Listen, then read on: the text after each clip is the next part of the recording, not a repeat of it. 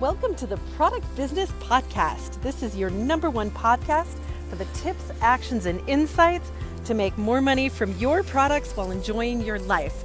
I'm your host, Amy Wenslow. Let's dive right in. Hello, everyone. I am so glad to be here with you, my fellow product people and inventors and creatives and business people.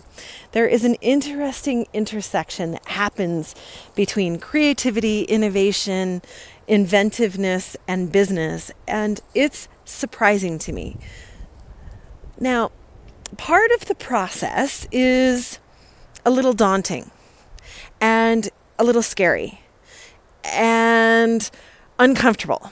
And that is the part where you're faced with a blank page, where you're starting something. You're starting the activity, right? And it doesn't have to be something that's brand new, but it can get built up in your head bigger than it is. And in the business world, it can show up in a lot of ways as well.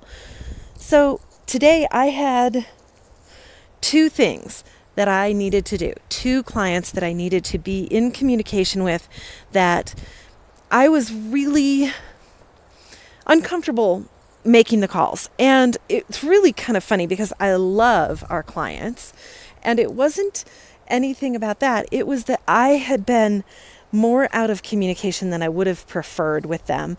And I would have wanted to have, literally I had them on my list 2 days ago to call. And, you know, in my head, I kept building it up to be a bigger thing than it was probably going to be. But being human, you know, that's part of what we do sometimes, right? So this morning I called our client, Mike Miklosevic. Mike is awesome. He's in Cleveland, so he's a huge sports fan there, and he has a really great product that we've been working with, his packaging and his launch and things. And, you know, so I needed to call him. And I was frankly nervous for no reason having anything to do with him because he's awesome, right?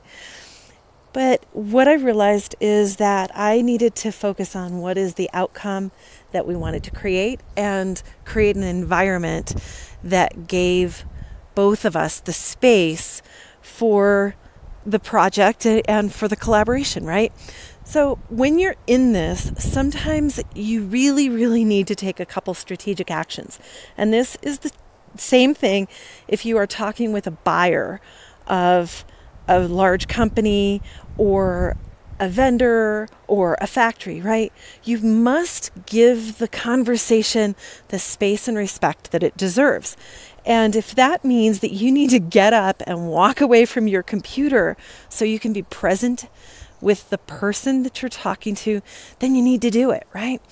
So this idea of getting up, walking away, giving the space, the conversation, the space, for me looked like going outside, being really present, and making the choice, as I do pretty consistently, to be authentic. And it can be a very vulnerable thing. So to be authentic and share the result that you want and what you're up to creating, and do it in an empowering way, right? So that it works for everybody. And that's the same thing that you need to do when you're talking to a buyer or you're talking to a spouse. It's the same thing. Your team, the staff that work with you, all of that is an act of respect. So the thing that needs to happen to get results is, first off, commit to starting, right? And then actually do the action, as Seth Godin says, ship.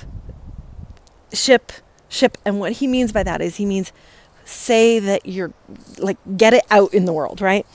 So tuning into the desire, the goal, taking a deep breath and going.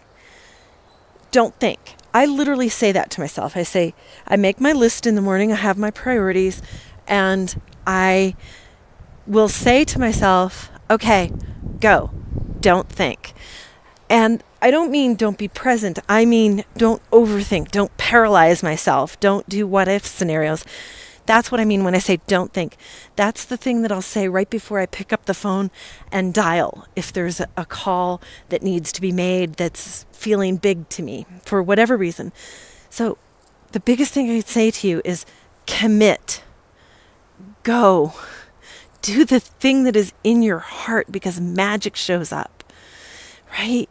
Mike and I had the most amazing conversation and new possibilities opened up, and I was able to reveal to him some of the things that we've been building and testing that are going to exponentially improve his results in his project that he didn't even know were going on, right? Because we needed to go through our testing process.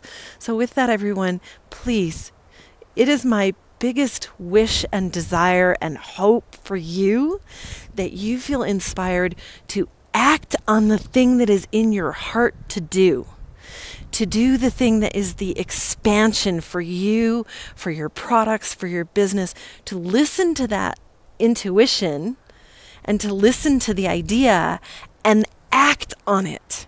Take the action, take the risk, and leap. Because that's when magic will show up for you. With that, everyone, please, I would love for you to go download a digital copy of our new book, TurnProductsIntoProfits.com is where you can pick that up. It's been going fabulously, and I am so thrilled to say that we are about to cross a very big milestone here on the podcast, and I thank you all for listening and helping and supporting and tuning in. Whatever platform you are listening to the podcast through, whether it's Stitcher, TuneIn, Apple Podcasts, Google Play, all of those, please comment, leave a review. I read them all, and it really does help us and help us reach more people and serve a larger audience. And I so appreciate it. So please leave a review and comment and let us know what you'd like to hear more about. With that, we'll be back tomorrow with the next episode of the Product Business Podcast.